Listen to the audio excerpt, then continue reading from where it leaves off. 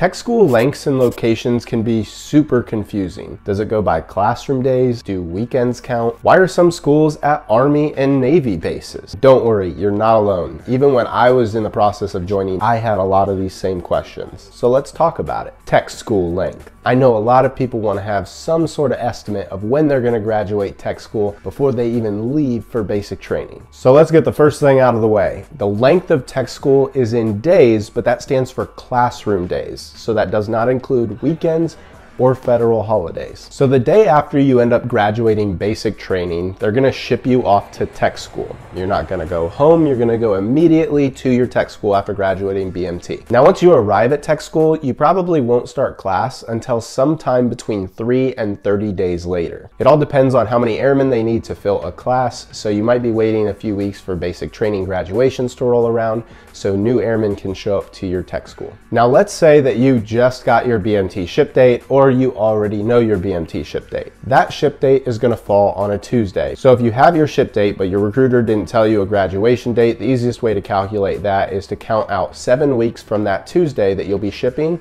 and then go to the Thursday of that 7th week, and that will be your graduation day. That Friday will be when you ship to tech school. Then you can count out 3 to 30 days from that point to figure out what your start window might be for your tech school class. Keep in mind, all of this is just generalized to kind of give you guys a window or an estimate of when you are going to start and graduate tech school. So starting out from your start window, you're going to calculate out how many classroom days you have of tech school. So you're gonna skip weekends and federal holidays. And if you're gonna be in tech school during Christmas time, they actually have a period called Exodus. This is typically the week of Christmas.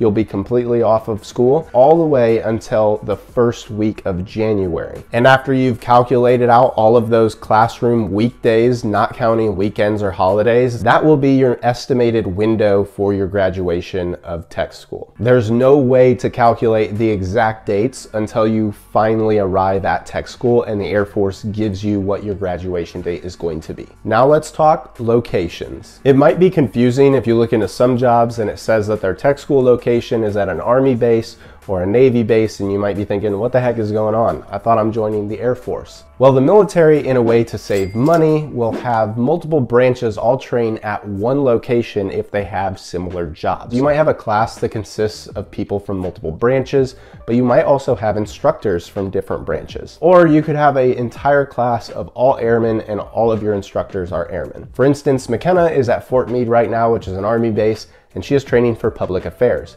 In her class, she has every single branch, and she has multiple instructors that are from several different branches. However, when I went to Naval Air Station Pensacola, Florida, and that is a Navy base. The Air Force had their own separate section of the schoolhouse, so our entire class was all airmen and all of our instructors were airmen. There might also be some Air Force bases that have tech schools that have other branches training there. If you're interested in how long or where each job will be for tech school, head on over to airmanvision.com, where we have web pages for every single job, plus a bunch more information on there. Also, I asked an MTI for 5 tips that he wants trainees to know before they show up to basic training, and this is what he said.